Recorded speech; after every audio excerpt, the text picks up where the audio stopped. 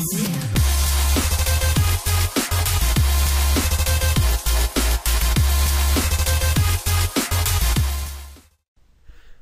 there, users of the web. I'm going to be giving you a new tutorial series unlike any other. It's called 7 Minutes with Debug, as part of a series being presented to you by modwith.us, a new open mod and open hack resource. Today I'm going to be teaching you the structure of a program in 7 minutes or less. And take notes, do whatever you need to do, pay attention. I'm going to be going through it a few times. And I hope you get all the information. If you have any questions, post in the comments below. Or join the forum and let me know. I'm always on there. So let's start it out here. So we're going to talk about the structure of a program. And a computer program, we're going to be talking about C++ in general, is a sequence of instructions that tell the computer what to do. Now, part of that structure and those sequence of instructions, there's two things that I like to talk about, two main things: statements and expressions. The most common type of instruction in a program is the statement. A statement in C++ is literally the smallest independent unit in the language. It's analogous to a sentence in English, regular language. And we write sentences to convey an idea. In C++, we write statements to tell the compiler that we want to perform a task. Kind of the same thing. Statements in C++ are terminated by a semicolon, though, not a period. So it's one of the things that's different here. And there's many different kinds of statements in C++, and the following that I'm going to type out for you are the most common types of simple statements. And I'll tell you what they are in just a moment. So I'm going to go ahead and declare something here. I'll set this to 20, and I'll do... I messed up here. And right here, the first line right here, line 5, that my cursor's at, is called a declaration statement. It tells the compiler that NX is a variable of the integer type. And all variables in a program must be declared before they are used. We'll talk about variables in a later tutorial, but this is just over statements, expressions, and so forth. The next line, NX equals 20, isn't called the assignment statement. It assigns the value 20 to NX, the variable NX. And lastly, line 7, right here, prints out the value, but it is also called the output statement, and it outputs the value of NX to the screen. The compiler is also capable of, resolving expressions, and an expression is a mathematical entity that evaluates to a value. For example, in the math expression, the expression 2 plus 3 evaluates to 5. So expressions can involve values, variables, operators, sometimes functions. And they can be singular or compound. Which compound literally means, like, if I want to do, I'll just say nx times ny minus 3. It's compound right there. And I'm going to give you an example statement here. I can also do something like this. NX equals 20 plus 30.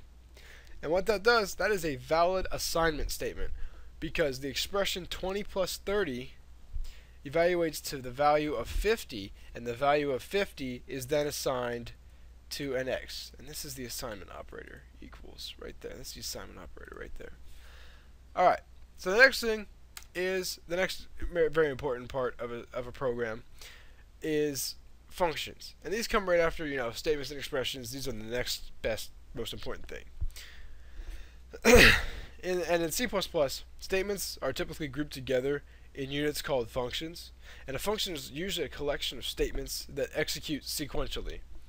And every program has to have a function called main. And when the C++ program runs, pretty much the execution starts in the main function with the first statement. And functions are typically written to do a very specific job. So for example, like if I write a function with the name, instead of main, let's pretend it's do math. Okay, well, obviously there would be some functions in here that would do math, like multiplication, subtraction, division. It would have some different statements in it. And also if I wanted to do like calculate exponent, I'd have some kind of some parameters and a few statements inside to help provide a definition for the function, that sort of thing. We'll talk more about functions in a later tutorial. The next thing after functions is libraries. Libraries are groups of functions that have been packaged up, built up, and are able to be recycled in many, like I'm talking hundreds, you could do it in thousands of different programs. Pretty much the core C++ language is very small, compact, and minimalistic. However, it comes with a bunch of libraries, and these are known as the standard libraries that provide programmers with lots of extra functionality. For example, the IOStream library contains functions for doing input and output, and during the link stage of the compilation process, the libraries from the C++ standard library are the runtime support libraries that are linked in the program. Now, if that sounded like gibberish to you, don't worry. We'll discuss it in a different tutorial. That's really not that important. It's just important that you understand libraries are groups of functions that can be recycled in different programs. So let's take a look at this sample program I wrote. This right here is pretty much the sample program. It has your preprocessor, your function, and a few statements, and it ends. So I'm going to tell you what line 1, 3, 4, 8, 5, and 6 do, in order like that. So line 1 is a special type of statement called the preprocessor directive. The preprocessor directive tells the compiler to do a special task. Literally, in this case, we're telling the compiler that we would like to use the IOStream library. The next is the main function, which, as you learned above, is mandatory, and every program must have a main function. Line 4 and 8 are the opening and closing curly braces. Everything in between those is in the function and is used in the function. It can't be anywhere else. It can't be floating around outside of there in the white space. Line 5 and 6 are the first statements, and that's the output statement. And then the new type of statement you're going to learn is a return statement. When the executable program finishes, it sends a value to the operating system to let it know if it ran successfully or not. 0 is usually for success. Any other number that's non-zero is usually for failure. Now, that's pretty much all the programs we write will follow this template or a variation of it, and we'll discuss each of the lines, above in greater detail in upcoming tutorials. I just wanted to give you a basic gist of the structure of a program, and I hope you really learned something from this, and it's important that you really try to remember the difference between a statement, an expression, a function in the library, and what kind of symbol statements end with.